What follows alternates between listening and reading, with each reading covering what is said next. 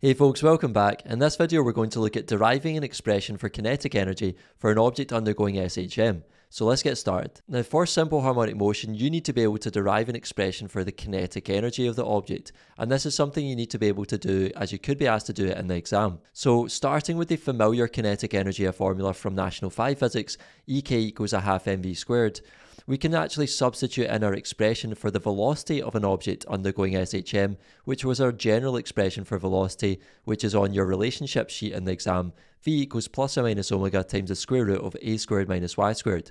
So if you sub that in for v, then we get Ek equals a half m times plus or minus omega times the square root of a squared minus y squared all squared. And therefore if you expand this term by squaring the omega to get omega squared, then you can also square this square root, which just cancels out the square root. So we end up with a squared minus y squared on the inside.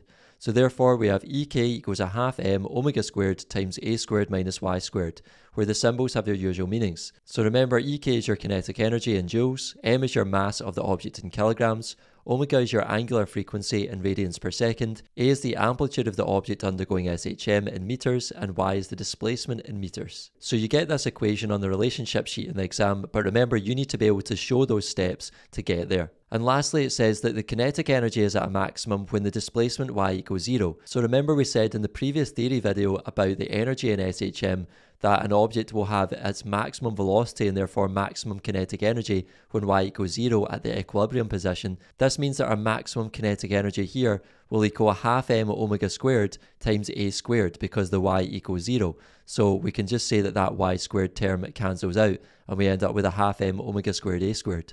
So it simplifies a wee bit when we're thinking about maximum kinetic energy, but that's one that won't appear on your relationship sheet in the exam. You just need to remember that y equals 0 is where you will have maximum kinetic energy. That's all for this video folks, thanks for watching. If you made it to the end, I really appreciate it. Make sure to give the video a thumbs up, subscribe to the channel, and I'll see you in the next one. Take care.